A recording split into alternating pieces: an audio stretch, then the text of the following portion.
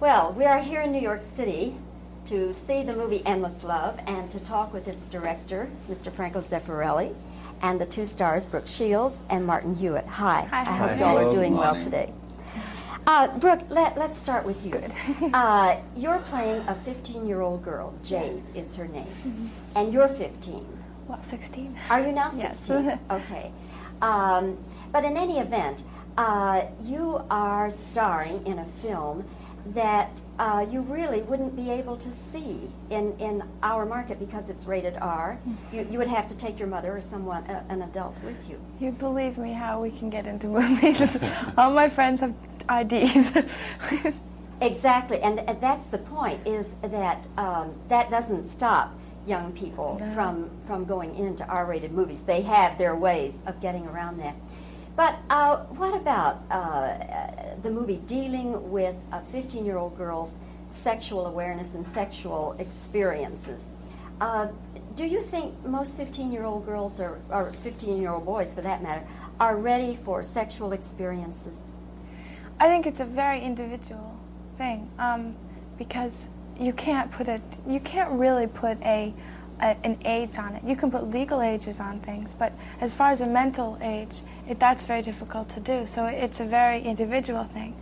You know, I have my own views, and some of my friends have their own views, but I don't think that there's a certain age to be put on it.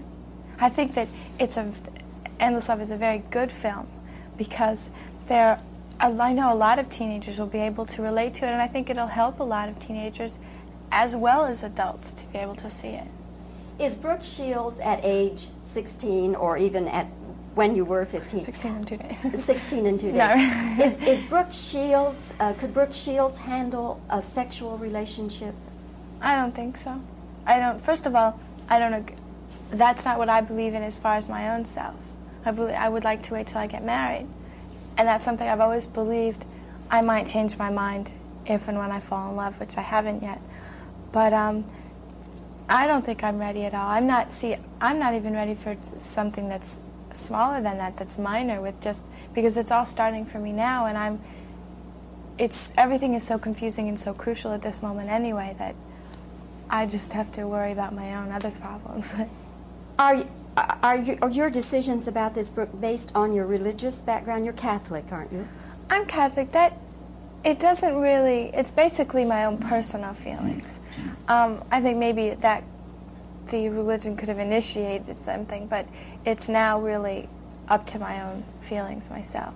I mean, I am Catholic, and I do go to church, and I'm practicing Catholic, but they really are almost, different. You don't feel there's a conflict between your Catholicism and playing this kind of role? Not at all, because, see,